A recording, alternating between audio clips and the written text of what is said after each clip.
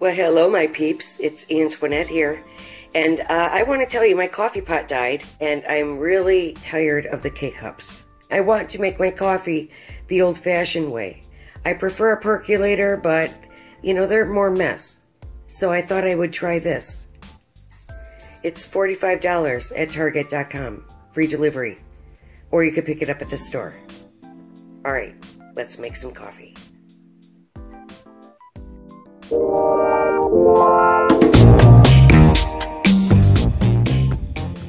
This is day 3 of my Hamilton Beach no scoop coffee pot. Stainless. It's just a dream. I love this. I love not having to deal with those K-pods. Alright, so let's make a cup. Okay. It takes 14 ounces, or up to 14 ounces. I've got to do some shopping today, so I'm going to go ahead and make my travel mug.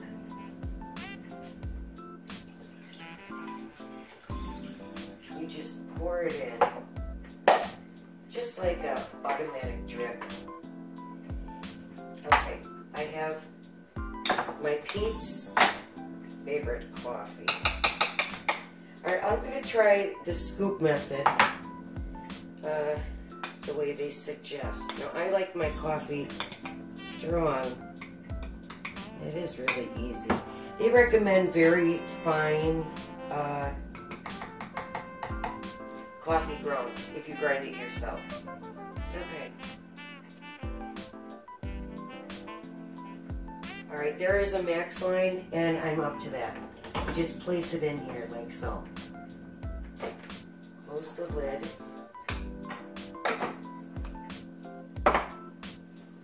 Now I like to froth my whipping cream. A couple tablespoons.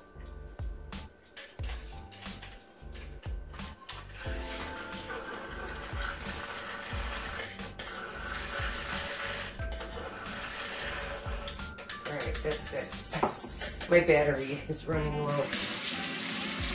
Alright.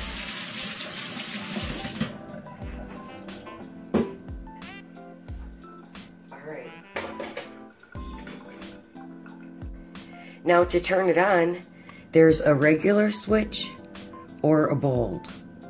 And I always take bold. Now it says that bold will take a little longer. It only takes 90 seconds, they say. But they say that the bold takes a tad bit longer. So, it's a minute or two, you got coffee.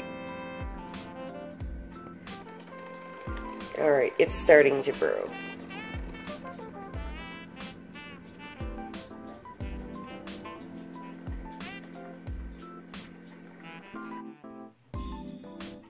Now, it'll start and stop a couple of times, but it's not done until, there it goes. It's not done until the light turns off.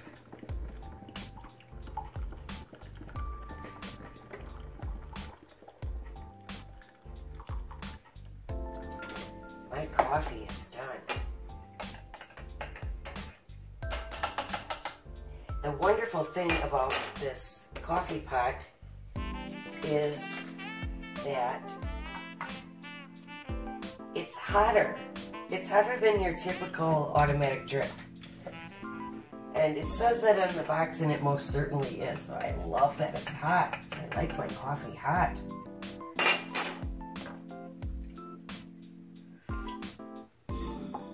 So good with my pumpkin spice. Okay.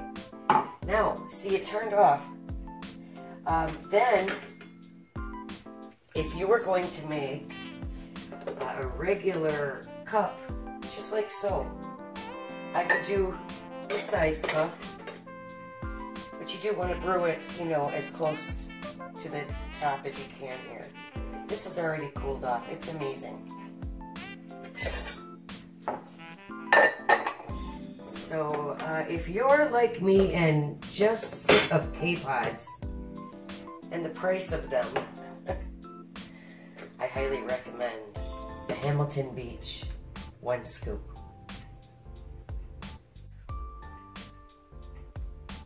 I had a lot of problems with that, with my last coffee maker, and that was a Hamilton Beach.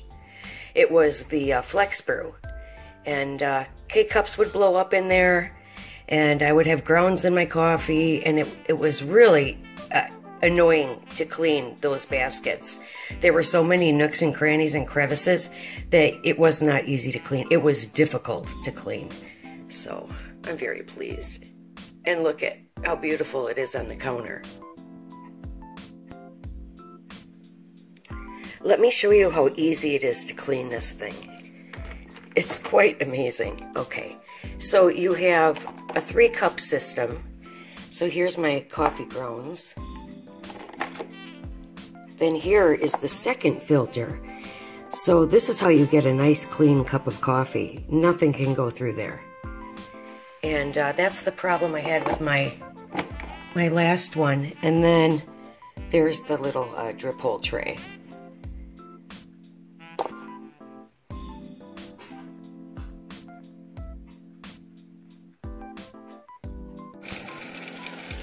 So I emptied out my grounds. And look at, I mean, this is really quality stainless steel. Yeah, it cleans out so nicely.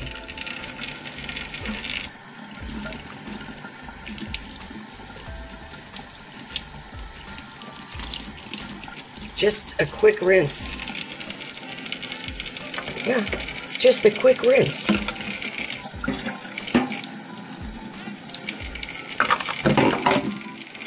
And then just put it back in the coffee maker.